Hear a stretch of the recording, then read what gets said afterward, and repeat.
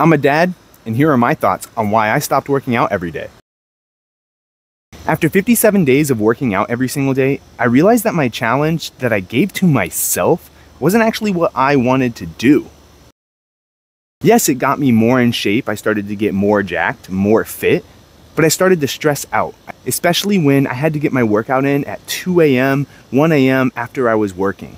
There are a lot of things that happened and a lot of excuses as to why I could not complete this challenge more than 57 days. But the main thing was I wasn't having fun anymore, and it was becoming a chore more than anything.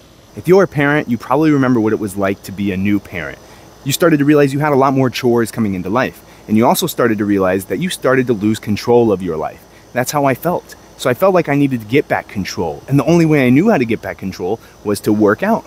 So the challenge that I put on myself was to bring back control, but I started to lose control. And as I said, create more stress in my life. You see, the challenge wasn't hard. It was just get a workout in every day. Maybe 15 minutes, maybe an hour. But the days I would get in 15 minutes, I didn't feel satisfied. I felt like I was cheating myself. I felt like I was wasting my time.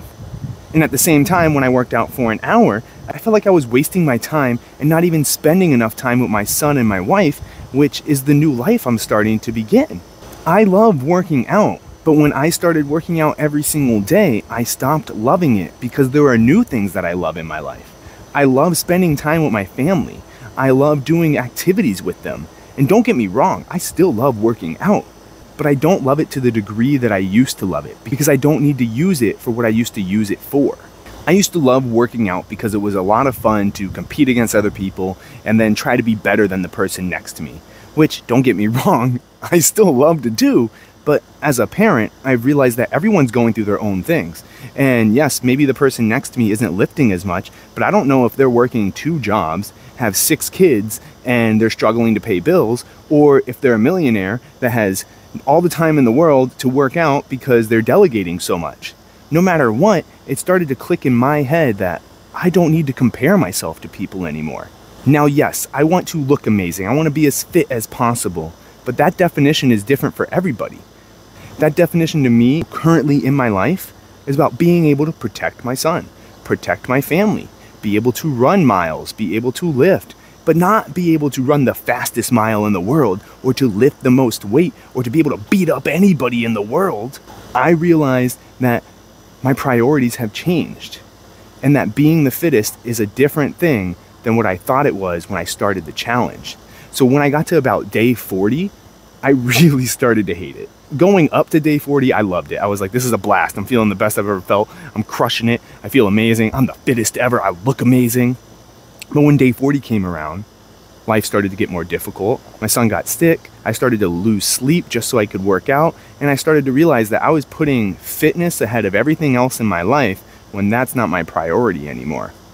So once it got to about day 50, I really started to click in my head, is this worth it? Is it truly worth what I'm doing? So I gave it another week. And at the end of the week, I truly realized, you know what? I know how to be as fit as I want. And that is making sure I work out, making sure I don't fall off the wagon. But that doesn't mean I need to work out every single day. And that goes with everything in life. I mean, you probably have something you love doing and you want to be the best at. But if you do it every single day, every single moment, you're gonna burn out. There's a clip of Joe Rogan even saying, when you do the things that you want to do and you are hustling, wait, let's just clip that in. Do what you do, but keep doing it. It's not that you have to work that hard. Just do it to your level of enjoyment. Like there's a balancing act. If you become so obsessed, you spend all your time doing it, and then you become this miserable person who's really successful, that's not a success. Because you're unhappy. So there's like a balance. Like how much effort do you want to put in versus how much do you want to get out of it? And you got to figure out what that is to keep you normal. I truly realize what fitness truly means to me now. It doesn't mean that I need to do it every single day. It just means that I need to stay on it.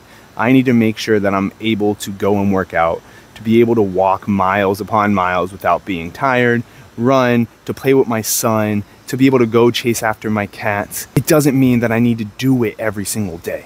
And it's probably the same with something you want to do in life as well. Do we need to be doing these things every single day? Or do we just need to be doing them on a consistent basis? So seriously, ask yourself, Are you doing what you love on a consistent basis, or are you constantly trying to do it every single day and burning out and letting yourself down?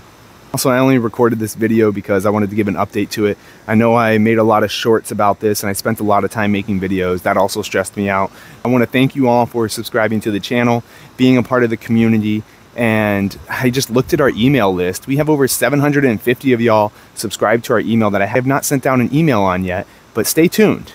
Stay tuned. I promise you, we will have some good content coming to you guys out, which will be more in depth and more personal about my journey and Marco's journey. So if you want to get a little more personal with us, sign up for the email list. It probably says something about a challenge on most of our descriptions. That challenge is not a thing. It's all about the email list of us getting more personal with you and sharing some in-depth stories and insights of what we've learned in life.